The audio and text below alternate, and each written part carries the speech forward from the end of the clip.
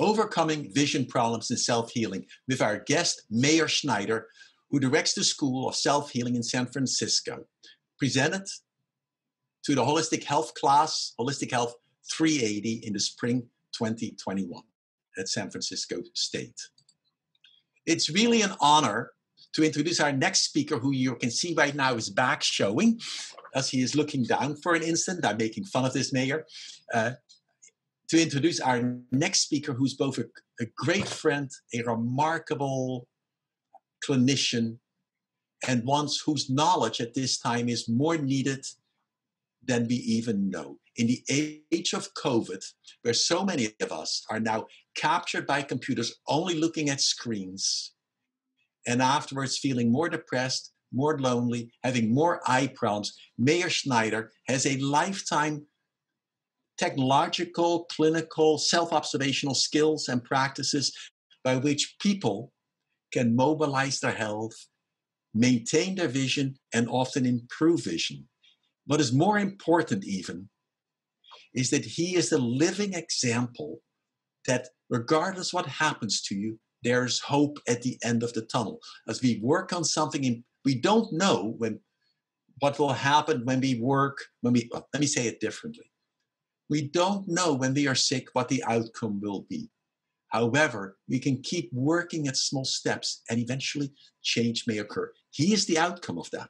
Remember, he was born blind in 1954 with congenital cataracts. I'm sure Meir may share his whole story, but somehow in his teens, he finally shifted, did all kinds of self-practice, and slowly figured out a way to start improving his vision. So now he even has a California's driver's license. Out of this, he teaches these skills to clients and professionals who have remarkably benefited from it. He's an author of a number of books. I cannot recommend highly enough these books as you are sitting often and working at the computer. His book, Vision for Life, is a must for anybody who has any vision problems or wants to stay healthy and be able to see. And his other book, Awakening Your Power of Self-Healing, is broader and applies to many other areas. I'm so honored that Meir is willing to share his insights to my students at San Francisco State. So Meir, such pleasure to have you come. It's wonderful to be here. You know, as you're recording this, there's a conference on natural vision improvement. And you know Ray Gottlieb, who worked with me when I came to this country. One of the things he's saying that now even a bigger epidemic than COVID is myopia in terms of numbers. So many people get myopia because they're so much closer to the computer and to the smartphone. And for those who don't know what myopia is nearsightedness. If I interrupt you for a moment, Meir, I want to emphasize this point, because this is, I think, one of the major contributions you can help everyone with, and all the children. Because we forget that as children are just looking at screens many hours a day, their eyes are only looking at this little distance. And as the eyes mature and develop, that is the only focal length they have. And we can see the harm of this today when we look at the young children in Singapore, where now more than 80% of teenagers have to wear glasses.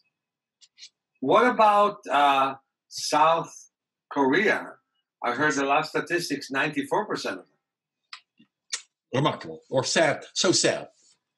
Yeah, but if you go to the Amazon, none of them wears glasses. If you go to the Maoris, none of them wear glasses. Look at the Bedouins in the desert. They don't know how to read. They don't have smartphones. They don't wear glasses. So if you look in general, more glasses happen as more people were looking from near, and that was already in the last century. And then it became much worse as the computer came, and even worse as the smartphone came. And so we really need to learn that there are many things that we're doing that are not really helping us. And this is what I want to talk about. We have several principles of natural vision improvement that, if practiced, we could not only not lose our vision, but actually improve our vision. And one thing that is very important for me to say, we all need more circulation to the visual system. For me, it's the ninth principle, not the first principle, but the ninth principle.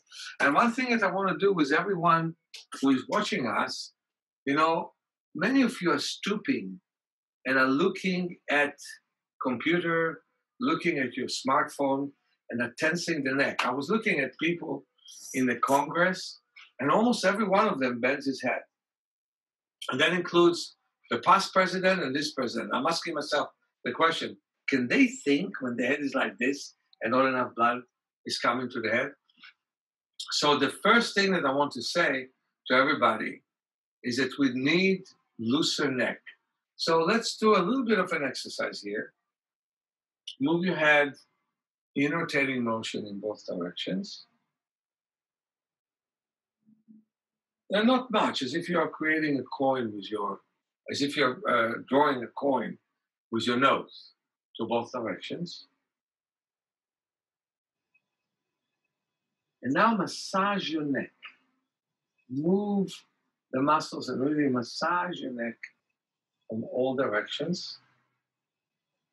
And massage your head. And this is separate between the skull and the scalp. Separate between the skull and the scalp to bring more blood to the head. And move your head in rotating motion again, and you may find the head is a bit light. And something that will surprise you, tap here on your belly and say, center, center, center. And Center. Tap on the belly and on the legs and Center. say, center thigh, and stand up and sit down and feel how looser your neck is. So when the neck is tight, not enough blood comes to the head. That's the reasons for problems with the eyes when we're young, but it's also a reason for blindness of the eyes when we grow older. Because tight neck leads to lack of blood flow to the visual system, which could lead to glaucoma to a great extent, because glaucoma is, first of all, pressure of the eye that could lead to visual loss. But the pressure comes because there is not enough drainage of fluid from the eye. And if more blood gets into the eye starts to have better irrigation. The second thing, not enough blood comes to the optic nerve. And so if the optic nerve receives circulation, it doesn't decay so quickly. And the third thing is balanced use of the eye. So I'll go in a more organized way. I've written in my book, Vision for Life and Awakening Your Power of Self-Healing, the 9 principles, which one is deep relaxation of the eyes. And 2 is adjustment to different light amplitude and frequencies. So many people hide from the sun. We were told by the medical profession that the sun is our enemy. No, it's our friend. There's a way to use the sun that is harmful. There's a way to use the sun that is helpful. You could, apples are very healthy, but if you eat too many of them, you can have some troubles. So what I'm saying is the sun is great, and especially the early sun and the late sun, but even the middle sun is good. And what? Here, if I interrupt you for a moment, which I did, I want to re-emphasize the point you made that the sun is a friend. We who evolution have lived underneath the sun, and the sunlight is necessary for us. And in fact, by being in the sun with your skin, it produces vitamin D, and vitamin D is activates our immune system. And in fact, this is even more relevant today with COVID, where we see that almost all patients who have COVID and get seriously sick have very low levels of vitamin D. And there's at least some suggestive data that if you have high levels of vitamin D, that's different than if you just get an injection of vitamin D when you are very seriously sick. But if you have an earlier high level of vitamin D, then you're less vulnerable, possibly, to the viral infections and severity of the disease. And you can almost see that perfectly if you even look for the flu. The epidemic of flus and COVID is seasonal in a certain way. It's much worse in the wintertime. So what you're saying about the eyes applies not just to the eyes, to our whole system. Absolutely. And I would like to say more than that, dopamine is being produced also in the eye, something that most people don't know. It's mainly produced, of course, in the brain. And I think that the eye does go through a lot of changes. But if we keep talking about the sun, it's very important for the heart. In the past, Swiss doctors, before there was penicillin, used the sun for wound healing. And sometimes the sun was used for overcoming tuberculosis. So the idea that the sun is only bad for you is kind of 30 years old, and it's proven to be dangerous because it leads to osteoporosis. The more you are away from the sun, the more osteoporosis you have. So there's a balance there. There could be some danger to the skin. On the other hand, some people who never go to the sun also have problems with the skin. So what I want to say is that adaptation to the strong sunlight is very important for the eyes. By the way, it's also important for the heart. It's important for many parts of us. Adaptation. And at the same, I have nothing against a hat with a visor. People used to be in the shade for millions of years too. But I have everything against sunglasses, unless the sun is straight in your eyes.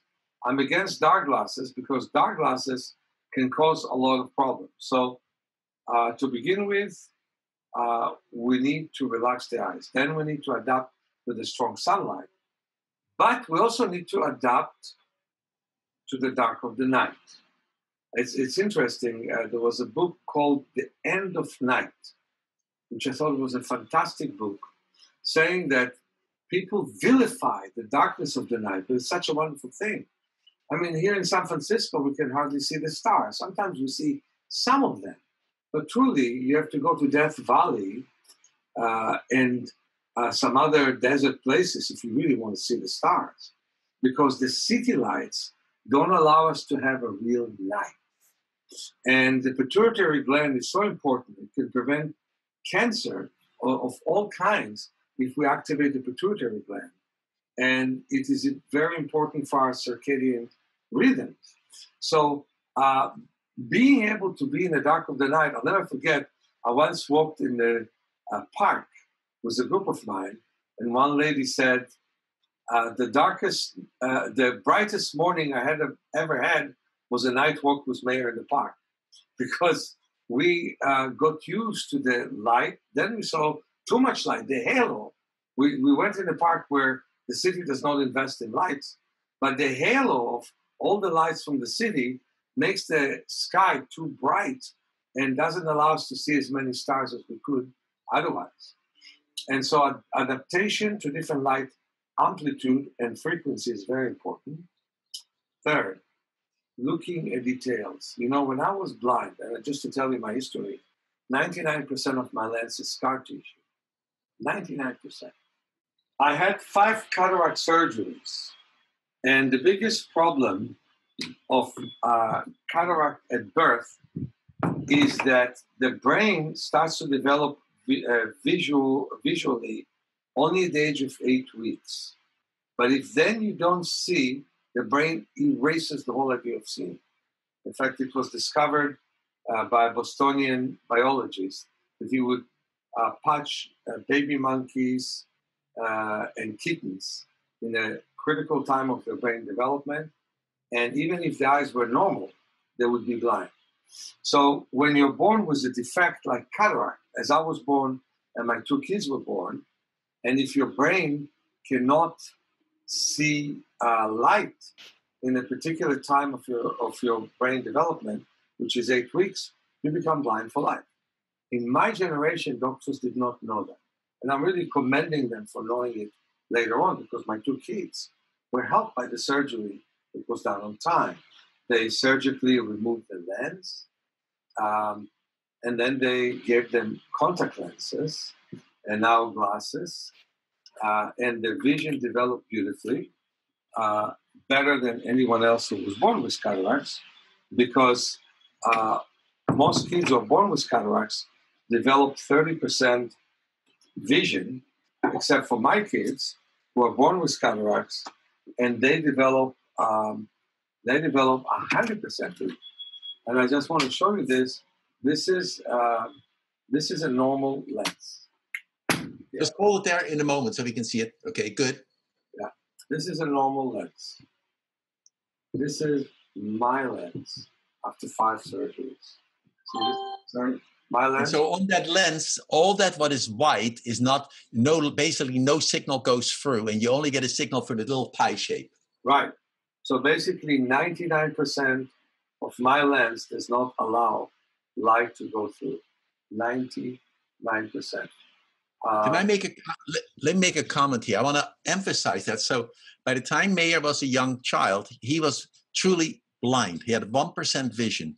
And then he developed all these techniques by which he slowly retrained his vision, his brain literally, to perceive differently. Would that be a good way of saying it? Absolutely. So because basically there were 2 reasons for my blindness. And reason number 1 is what you saw, that they didn't know what to do was the fact that adults who had blindness who had cataract in my time, they would remove the lens, give them glasses, and they would see okay. But kids who were born with cataracts never saw okay. They didn't understand why. So they operated, tried to take parts of the cataract out. The rest of the lens becomes scar tissue. I accused them for absolutely nothing. I mean, that's what they knew. That's what they tried. I'm happy that my grandmother was about to remove her eye and install her eye in my eye. It would not have worked. And thank God the surgeon who was about to do it, unfortunately, died just a couple of days before the surgery. But basically, they didn't understand what they're doing, because what sees is not your eyes, your brain. And even with a small piece of lens, and even though I missed the time of brain development that all of you had, which is 8 weeks of life, from which you start to see, you see from near, very well from near, from like 6 inches, and then it goes farther and farther and farther. From 8 weeks of life, you develop your visual cortex, and it matured to fantastic vision, better than 2020, 2015, basically, which I would show you on the chart.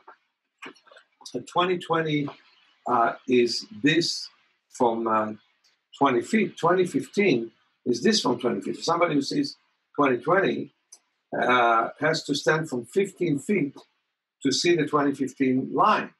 And so you developed the 2015 at the age of 3, but the problem is that reading a lot gets you to decrease your vision with time. And so people become myopic. The inside of the eye changes shape. The choroid changes shape. The sclera of the eye changes shape. And the vitreous fluid fills in. And so your eyeball becomes longer and longer. And the problems of myopia are many.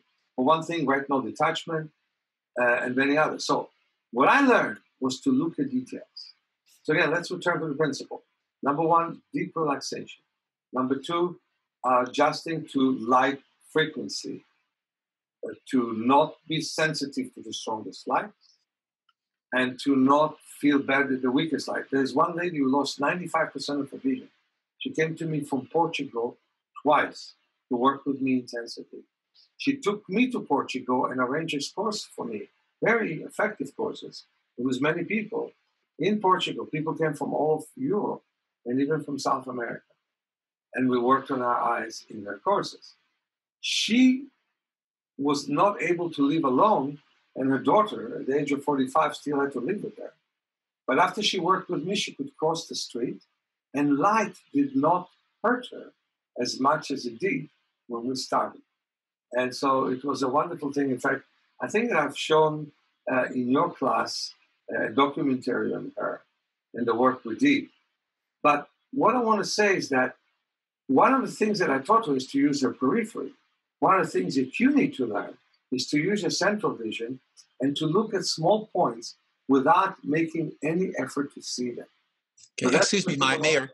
Can you what do you mean by that? Do you mean I'm looking at my screen at all the small points here? Or do you mean I look outside and look at the leaves and the trunks of the trees or the branches? I prefer that by far, I prefer to look at all the leaves and all the whatever consists of branches, but also when you look at my face, you think that it's all together clear. But truthfully, you look from detail to detail to detail to detail to detail to detail, and you think that you see clear face, but the retina is not built that way. Only 1.5% of the retina is the macula, of the photoreceptors, is the macula. And that macula looks from area to area with subsaccadic movement. And so anything you look at, no matter what, look from detail to detail. We lost curiosity, is number one.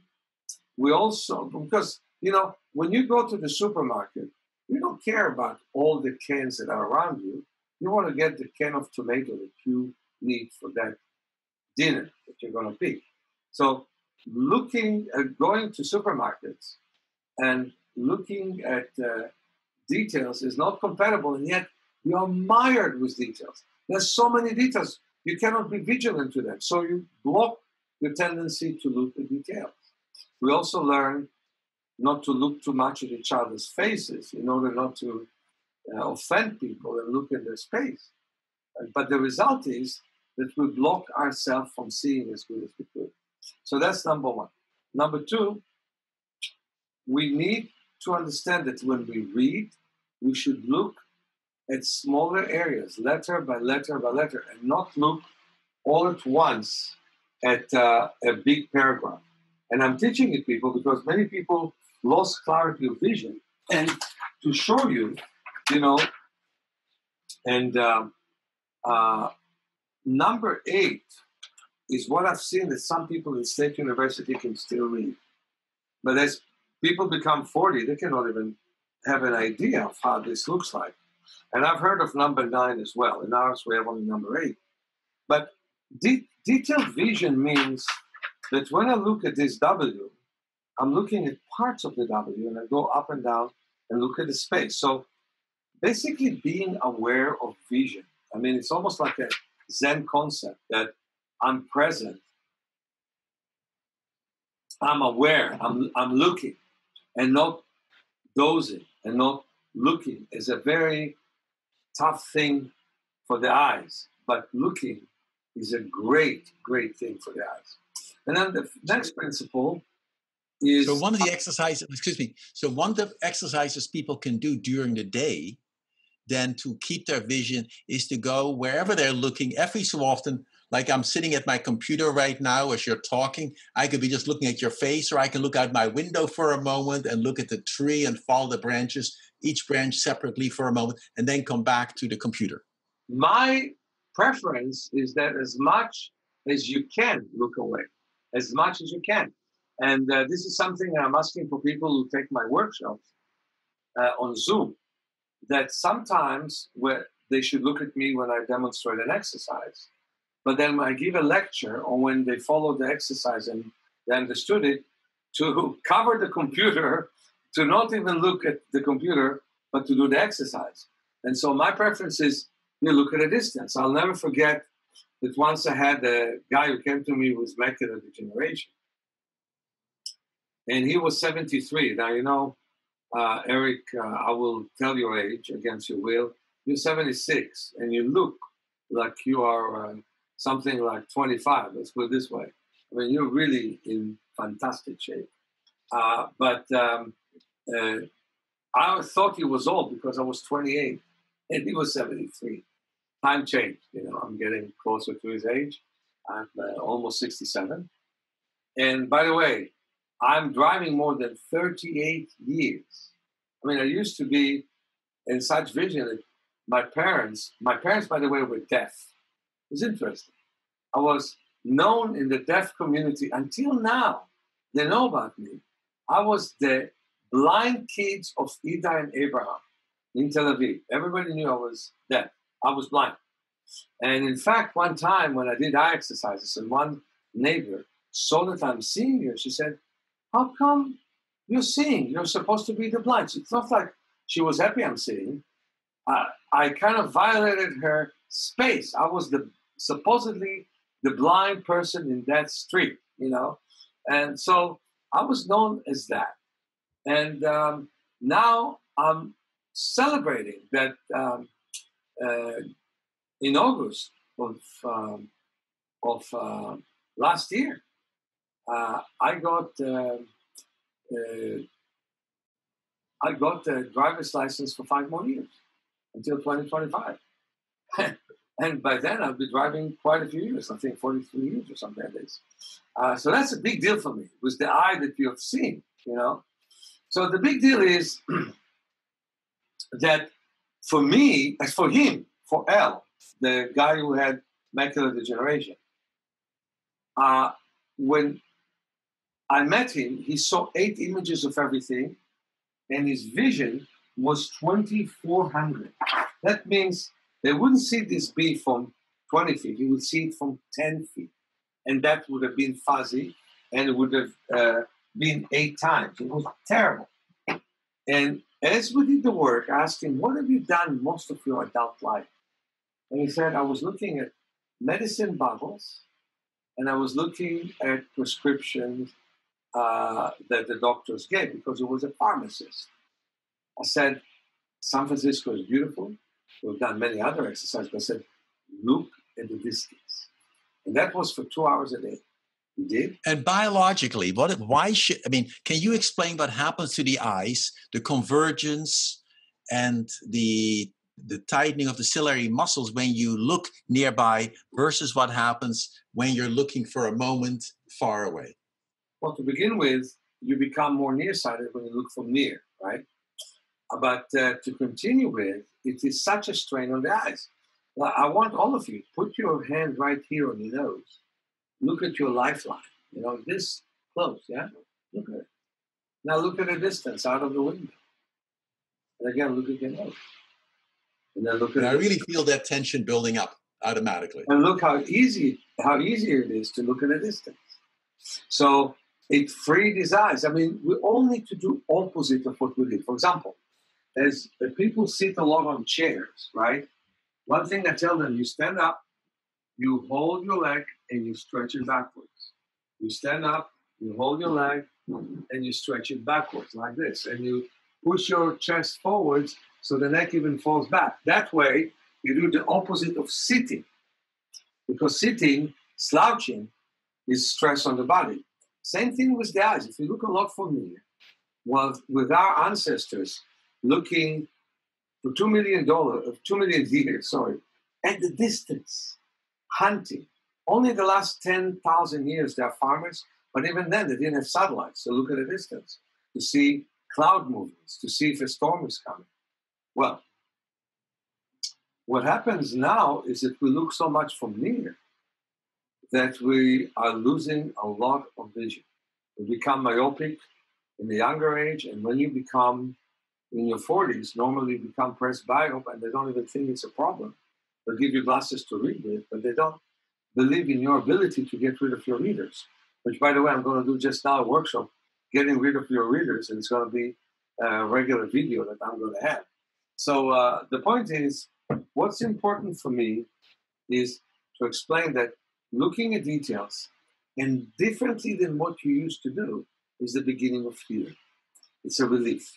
So as he looked at details, he gained back vision from 5% to 95% vision. It was amazing. Without glasses, he saw 2100, which is 40%. But with glasses, he saw 2025, and it was not correctable before we worked. It was 3 months. It also was stooped. So I straightened his back, and we did wonderful exercises to loosen up his shoulders. But then looking at the distance and doing the different exercises made a difference. So let me just repeat this. Looking at details, not missing details, looking from detail to detail. Because we lost so much curiosity, looking with curiosity. Another thing that I suggest to people is to look at details with the eye they normally don't use. So if, for example, you mainly use your left eye, look with your right eye at details. So you patch or you put a glasses with obstruction over your left eye, and vice versa, you do with your right eye. Meir, how would I know? I have two questions. Let me make a comment. One, just a reminder that by looking at a distance, what is really happening is the eyes diverge. So now the muscles relax, and the ciliary muscle around the lens relaxes. So it reduces the pressure, the strain around the eyes. And what you said earlier about glaucoma, at least for high tension glaucoma, when there's strain around the eyes, it's possible it would constrict the von Schlemm canals, which would avoid draining the eye, so eye pressure could go up. That's one. And now the question I would ask you is, how would I know which eye is dominant? Well, dominant or strong, right? So it's very easy. You know yourself, of course, and that is that if you will look with your eyes like this, you close one eye, close the other eye, you see with which eye you're seeing through the hole that you're looking with. There's another way of knowing it, and this is that if you look at the eye chart, and you will look, let's say, at this line, and you will close one eye and close the other eye, you see which eye sees that line better. And then you'll know which eye you want to cover. I remember that I used to cover my kids' eyes when I was taking them to school. But now, if any of my kids drives me, I cover my eye to look with my weaker eye. It gives me such a great release. Which comes to the next point that I want to say: we need to increase our peripheral vision, and we need to create balanced use between the two eyes. That is so important because quite often one eye overpowers another eye. And then the next principle is balanced use. Wait. You're talking about peripheral vision, and I think it makes total sense as I know what the word. From an evolutionary perspective, we were outside wherever we were, and we would look far ahead, but we'd also need to be aware of the periphery. And if we weren't, we would be lunch for the predators. However, today we mainly don't use our periphery anymore, which you can see when people look at their cell phones. They only focus on the cell phone, and we see this massive increase in pedestrian deaths, for example, or accidents, because people are totally unaware of what's happening. So what is the harm of that? And second, can you guide us through an exercise to increase our peripheral vision? Absolutely. So I want to reinforce what you said. I stood once in a coffee shop before I was about to give a lecture in the San Francisco branch library in Westport. And I was standing near a lady who was looking at her phone. I was standing basically half a foot away from her. And she was waiting for a turn to order, and then it was turn to order. And I said, "Are you noticing me? I'm standing right near you." And she said, "No." Well, okay. I said to her, "I stood that way for 5 minutes. You didn't pay attention." She said, "No, I was looking at my phone." And I said to her, "Now you're giving me good material for the class I'm going to teach." Can you imagine somebody sitting and looking at her phone in the jungle and not paying any attention to what's around her? As you said, she'd be eaten very quickly. That is so normal. That is what happens in these days. And people really have to understand that careless about the visual function. Careless about the visual function if they do it that way. How do we expand our periphery? With movement. So when we do it as a Meir, would you be willing to guide us through the exercise? Maybe let us look at something and then do the exercise and see if vision can improve, even if you just look at it at a regular piece of paper or text. Right. So are you talking about peripheral vision or something else? No, about the peripheral vision. Possibly if, as the person who's watching now, maybe look at your textbook or some printed page, just hold it at a distance, see how clearly you can see that. Okay, very good. And after you've looked at that page, now follow Meir's exercises peripheral vision. Perfect. So with the peripheral vision exercises, and as usual, I'm not finding one thing. I found it. Okay. Here's what I want you to do when you're at home. Please cut yourself 4 pieces of paper. One small, one which I would call medium, one which I would call large, and one which I would call extra large. And see if you can quickly cut those pieces of paper. And I can tell you that whenever I went to Erik's classes, when the world was more open, we used to work with those 4 pieces of paper, or sometimes we only did 2 in the class. But so what I suggest is, are people watching this at home or in the class, this interview? They'll be watching it at home. Oh, they can pause it right now. Stop right now the interview for the next 3 minutes and cut yourself 4 pieces of paper. Again, one which is small, one which is medium, one which is large, and one which is extra large, okay? After you cut the paper, what you can get is masking tapes, okay? So what you do is you take masking tape and you basically make a circle with the masking tape. And in that circle, you will glue on the paper and on your nose. So you can glue it on the paper and on your nose. Yeah. So what you're doing is you're taking a small piece of masking tape, or even you can even do Scotch tape if that's all you have. Make a little loop with the sticky side on the outside. So the sticky side will go against the paper, and then the other part of that loop would be able to go against your skin. You would put it there, and it would just stay there. Exactly. Like this. Okay? Great. So I'm showing you, because I'm putting them on my shirt, the 4 size paper that I want you all to have. Okay? The 4 size paper that I want you all to have. We have more than one use for each paper. You can see a lot of masking tapes here, but the main thing is that you put masking tape in the middle, and you have small, medium, large, extra large. So basically you can see the sizes I'm suggesting, and you put it together. Now turn the program off and then put it back on once you finish doing that. Okay?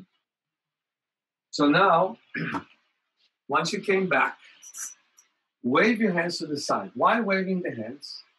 Because you will look straight. But as you wave the hands, more things will be noticed by your periphery. You will sense more the sides, the walls, the ceiling, the floor. You will sense everything around you. So as you wave your hands, you sense it all. So as I'm waving, basically, I'm still sort of looking straight ahead, but I get a sense of my hands moving at the periphery. Exactly. Exactly. It's not that I'm following my hands with my eyes. No, I'm not looking at my hands. That's another exercise. Nothing wrong with that. But that's not what I'm doing. Now, before that, I'm going to cover one eye and move my hand to the side as I'm looking straight. Move my hand to the side as I'm looking straight. And I'm trying to actually avoid the screen, so I will not see the hand on the screen. It makes no sense. I'm looking at something and moving my hand in both sides. And I'll do the same thing here. I'm looking and waving my hand and moving my hand in both sides. And I'm waving my hands. So now I'm putting the paper between my eyes. What I'm doing is I'm disturbing my central vision. This is something you should do a lot. After typing or something, put a small paper between your eyes, look straight at the paper, and then you really disturb your central vision and you're opening up your periphery. So you wave, and you wave, and you wave, and wave. And we have a good sense of the periphery. And now I'm going to exchange it with a medium piece of paper. And I wave and wave and wave and wave.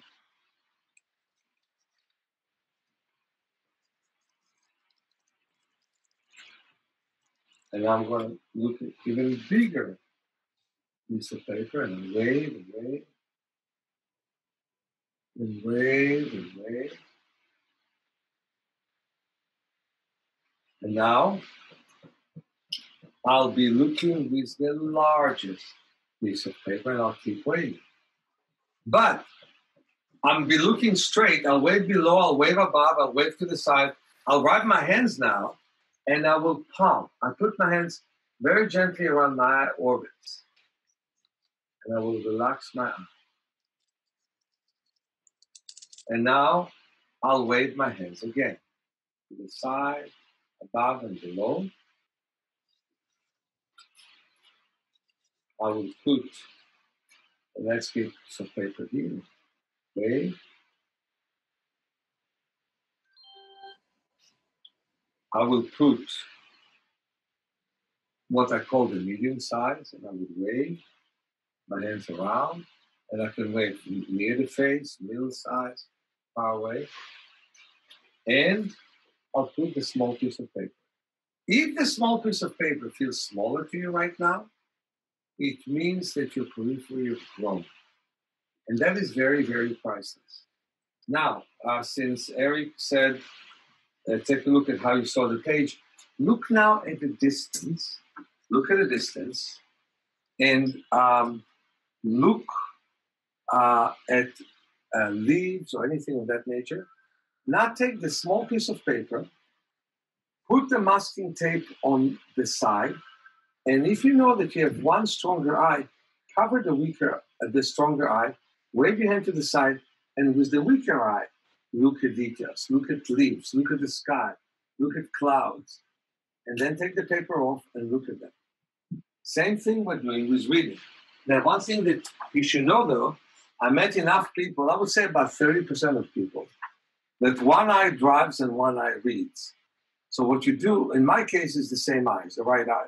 You cover the stronger eye, you wave with your weaker eye, and to the side of the weaker eye, and you read the page. And you read any page that you want. This is the page that we have, which you could easily copy from our. I'm just using regular page for a moment at a distance. Yeah. And you read that page, and it doesn't matter how well you see. If you don't see well, you can read this page. If you see better, you can read this page. Most of you saw 7 and 8 pretty easily. And so you read that page. You close your eyes and you say the ink is black, the page is white. Ink is black, the page is white. Ink is black, the page is white. Ink is black, the page is white. You take the paper off and now you look. And you can see that most people see that some letters became clearer. I like to do this exercise in the sun. You have to see that I'm taking people at Erik's class, but they don't look as wacko as the people who I take to the beach right near my school. You know, all of a sudden, 30 of us are walking to the school, putting paper, waving, putting glasses of obstruction and throwing balls to each other. We're doing all that, but it does lead to much better vision. And this is the thing I want you to know, vision can improve.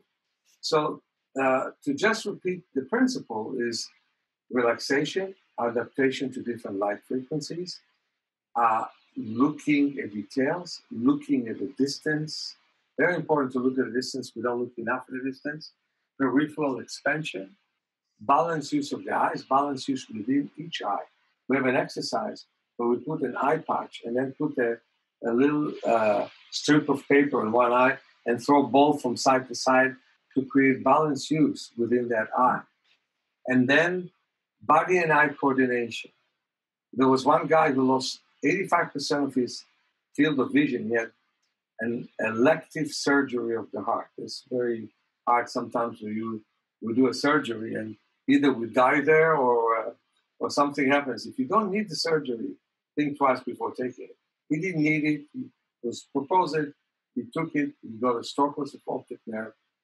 And he came to me, and I got him to bounce on the trampoline. And the way he would bounce, he would bounce forwards or bounce backwards, would land on his bum, would go like this. And it's always errors that I've shown him. When I finished with him, his vision became 85%. His peripheral vision had improved dramatically. So body and eye coordination are important. We become stiff and we start to read and we slouch and we have to change it. There was one lady who came to me with a hunchback, and when I straightened her back, she saw better. So you have to Meir, the body and on the eyes. Meir, as we have been sitting now for quite a while, would you mind guiding us through one little practice where we experience some looseness or something like that? Yes, I can. So we started with the neck. Let's continue with the neck. And that is that, remember, we move the head in rotating motion in both directions. And we can feel the tension in our neck. We can kind of massage the neck, like, squeeze the muscles, work on them, squeeze the muscles, squeeze this area.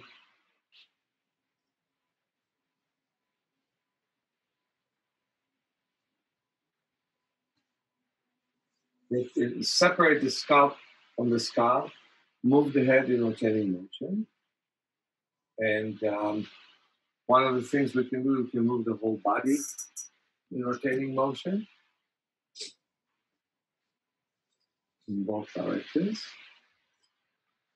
And remember what we did? We tap here, we say center, center, center. So we center thigh, and we stand and sit. And again, center thigh, center thigh, center thigh, stand, and then sit. And see how the neck feels.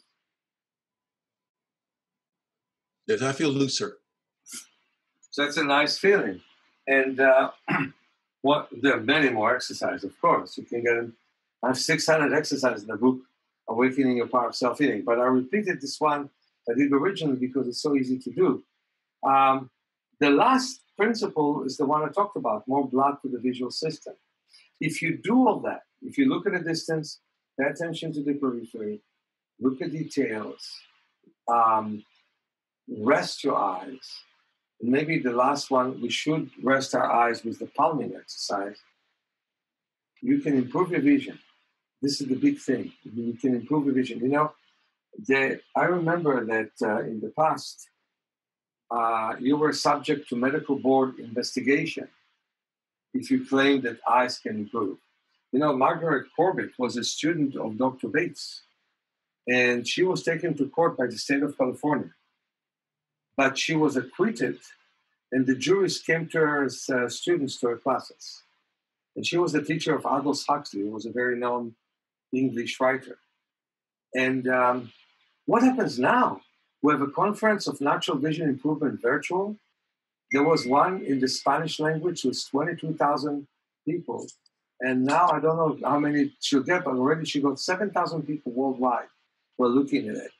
And it could end up being 8,000 people. So we'll have 30,000 people worldwide who believe that eyes can improve. And it's about time for this to penetrate to the medical profession. My friend... Well, the way I would say it, and that applies not just to the eyes, to the whole body. Function develops structure, and structure limits function. And so by changing how you're using yourself, you can slowly change your structure. We know that sort of even with our muscles. If we work out, our muscles get stronger. If we don't work out certain ways, our muscles get weaker. You can even see this in people who are much more elderly, who are using wheelchairs or walkers. If they're often a number of people who use walkers, if you really teach them a strategy to develop strength again, a number of them can put the walkers to the side. So there's possibilities of growth at all levels. And the point you're making... You're the best example. You're the best example of this. But I would like to add to what you said, which is completely true. function affects structure, and thought affects function. And the belief that you can improve is very important because it helps everything. And I think that your teacher, by the way, I really, really admire Erik, who's interviewing me now. And what I want to say is that your teacher basically worked with many people whose belief made a big difference in what they succeeded to do with themselves. So in my case, where I was supposed to read Braille for the rest of my life, and now I drive, you know, although people are laughing at me saying that bumps on the roads are Braille for blind drivers, I haven't improved my vision to 100%. It's about 70% of normal vision, but I'm able to function with it. And the reason is the commitment to make a difference. And look what happened to your teacher, Erik, who committed himself to do better in life. And in which shape he is at the age of 76, how bright and brilliant and thoughtful he is. And he never lost curiosity. He has the child from within. He always wants to learn. He always wants to absorb. He just finished writing a fantastic book that the whole world should know about. And so what I want to say is that it really depends on your willingness to accept. Now, I think it's a very miserable situation where the medical profession does not accept that eyes can get better, where neurologists don't accept that you can get easily out of, not easily, but you can get out of paralysis. If we accepted that, we would be able to get rid of many problems that we have. And some of you... But Meir, what? I would agree. I agree with you. We don't. The reality is we never quite know what the future totally holds. But the limits of beliefs really constrain what the limits of experience can be. So if your belief is more open-ended and have possibilities, then who knows how many possibilities there are. And I think you are the living example of that with your own vision, that in a way you did not accept those words. And the piece I really commend you on, I mean, in awe, which most people don't quite see, is that you just didn't practice for 5 minutes a day or 10 minutes a day.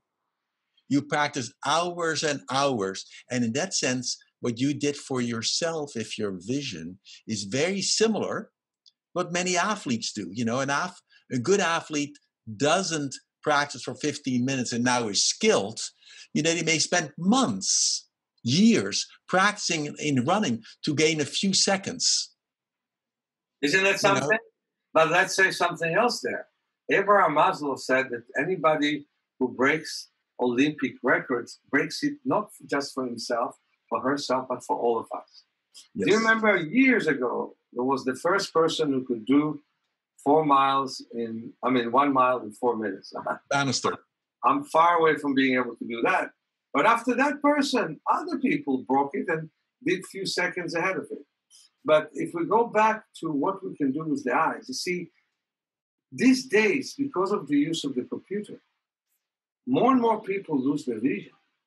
And so it is very important for us to influence ourselves, like the 100 monkeys, the 100 monkeys in one island learn how to peel bananas and told it to each other. Another island where they didn't meet them, they start to do the same thing. And I feel that there is transmission from one person to another. We have millions of cells in our brain that allow transmission to other people, but also our actions.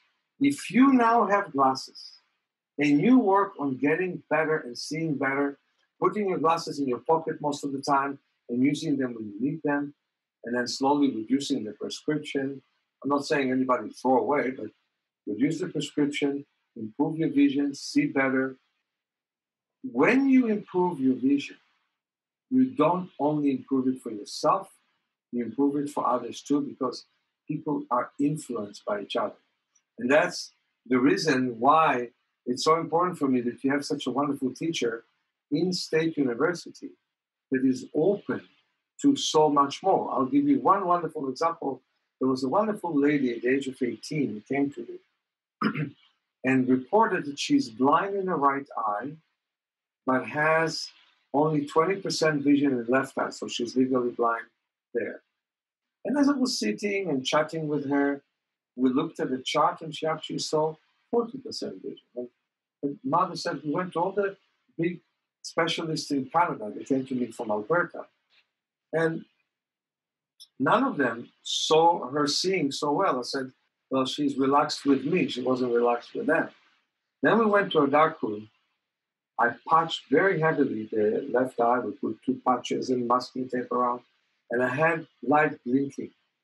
I wasn't surprised that she saw the light because she told me that she sees light, nothing else. But as the light kept blinking, she started to see the lamp. And 3 minutes later, she saw shadows. And within 5 minutes, she could see my face. She could see everybody in the room. And I said, well, this is amazing. So apparently the right eye was not really blind, it was lazy. What does it mean by that? The brain didn't connect to it. And as the light was blinking, the brain connected to it. So we got her to the trampoline, got her to bounce on the trampoline, got her to walk looking with that eye. The next year they came to work on eye teaming, getting the 2 eyes to work together. We have wonderful exercises that Erik probably knows a lot about with red and green glasses. Red and blue glasses exist too. I need to find them here, but what a mess. But I would say we have the red and green glasses. And when people wear those glasses, they create a real good division of the 2 eyes and get the 2 eyes to work better. So from putting this on and from patching and from putting this on, we also had red and green glasses that lead to one eye sees one sort of colors, the other eye sees another colors, and then you fuse them together in the brain. So we've done it with her, and we fused everything in the brain with her. And she ended up seeing so much better than she saw originally. I got her to see 40% just talking to me, but we finished with her seeing 70%, and one eye that was legally blind still helped the other eye. Now here's an example. And her mother started to say, you know what, I'm too protective of my daughter. I always think she doesn't see, but she sees better than I think. So this is a good example how you break the concept of what you can see for yourself, for your parents, for others, and how you can create new vision for yourself. Meir, thank you very much. Yeah. Meir, I'm so impressed each time, and so difficult at times to do it online, how many of these practices and skills you have developed can help people coordinate their eyes, but it's really the whole body coordination. But to end basically, because so many of us overuse our eyes in a sense without ever allowing it to relax. It's like holding a muscle, your arm up all the time. It doesn't get enough blood flow. And so you need to have it regenerate. I wonder if you could end by sharing a technique which you start to talk about called palming, because that is such a useful tool we can all do, and explain this in detail if possible. To do the palming, you use a palming stick, and what is the purpose of that? So when we palm, we should not put our hands in such a way that the neck either move forwards or backwards. So we want the neck to be straight. So at home, you can put a bunch of pillows. What's great about this, I can make it go up, I can make it go down. So before I palm, I'm moving my arms in rotating motion in both directions. And I'm moving it like this as well. I'm rubbing my hands. It's good to wash the hands before we do that, because and just as a side note, I don't have a palming stick at my house, but what I do on my desk is I have 2 stacks of books. And so I make these books high enough so I can just rest my elbows on both stacks of the books. So then I can just let my head go forward just like this. And I don't apply much pressure to my cheeks. That's going to change rather soon. We're going to send you a palming stick. Okay, great. Thank you. But anyway, what I want to say is this: make sure that Rosando knows your address so we can mail it to you. But I like palming stick, and what Erik is saying is perfectly correct.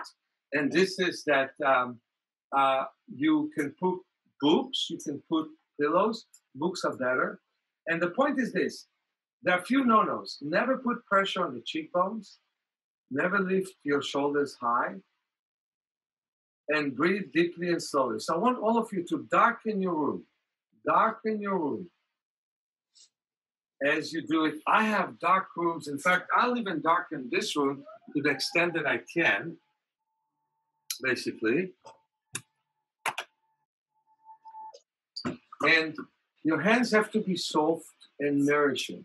It's not simply that you are covering the eyes. You're putting the hands on your cheekbones. You're covering the forehead, but it's not that point. The main point is you're nourishing your eyes. So focus on your breathing as you sit down now in calm. And feel how your abdomen expands as you inhale and shrinks as you exhale. And feel how your ribs expand as you breathe in and shrink as you breathe out. And feel how your head expands as you breathe in and shrinks as you breathe out. And feel how your legs, in your mind, can expand and shrink. Your feet can expand and shrink. Your eyes can expand and shrink. Feel that the whole body becomes larger when you breathe in and smaller when you breathe out. So you breathe in and you breathe out, and you feel like your whole body expands and shrinks. And I will play some music so you can listen to music. The most important thing is you don't want to think.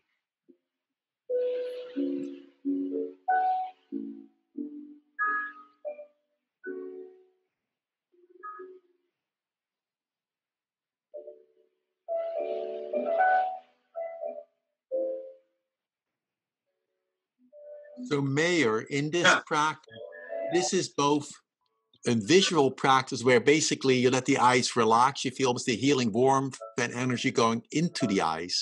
And also it's a meditative practice of mindfulness in a certain way, where you're just focusing on the block in a sense. You can see, and if thoughts come by, you just let them go. You don't follow the thoughts and keep just being present with the awareness of the warmth around your eyes with that. Absolutely.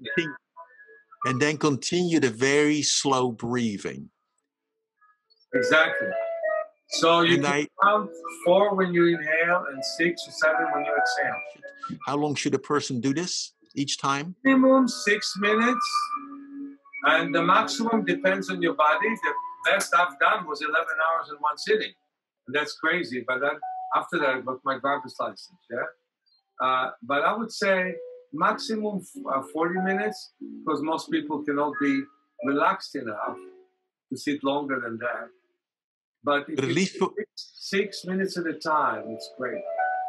So at least in the beginning, do it for 6 minutes, and then you remember you can keep looking at the far distance. I think people can keep doing this, but let me make a few comments as we're going. I'm so impressed, Meir, by your practices, because basically you have truly embedded, from my perspective, an evolutionary perspective. You really have to ask, how did people really see? How were the eyes working through evolution? How did it develop? And that was always looking far distance, near distance, awareness of the periphery, alternating looking, not looking. And then implicitly you have asked, how are we using our eyes now? And how far are we removed from those natural almost patterns of looking? And then you develop such a remarkable series of practices to have people reestablish these early ways which evolutionary patterns to optimize vision. And whether it's looking at detail at a distance, whether it's periphery awareness, whether it's both eyes working together. And I'm just looking at details, right? Yes.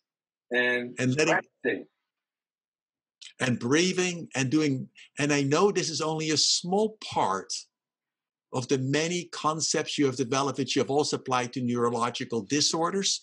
But I have been truly impressed how when people apply this approach, this evolutionary based, accepting almost and reincorporating how we see optimally through evolution, that all of a sudden some of the disorders we have can be reversed and some of the disorders may be prevented. And I think to me, that, and I know your books are just truly remarkable, that they contain these concepts described in detail. And I should tell you, by the way, that in the book we wrote, in fact, I borrowed, and hopefully with the appropriate credit, a number of your concepts to optimize people to be healthy. I really want to say that the Tech Stress is a fantastic book that people should read. If you are intrigued in how to enhance vision and neuromuscular, coordinational patterns, or have disorders in that, Meir's books are remarkably pragmatic, offer a background, and I highly recommend, especially his book, Vision for Life. They're just remarkable. And Meir, I want to really thank you so much for sharing your knowledge and wisdom to the class, although it's only a small part. And I know that when people practice these skills, which is really an evolutionary perspective, to allow your own self-healing potential to come to the foreground, vision is improved. Thank you so much. Absolutely. Thank you so much for the amazing work you're doing. And I hope that your students are grateful to you and know what a teacher they have. Thanks. And if anyone is intrigued, Meir's school is in San Francisco. It's a school for self-healing.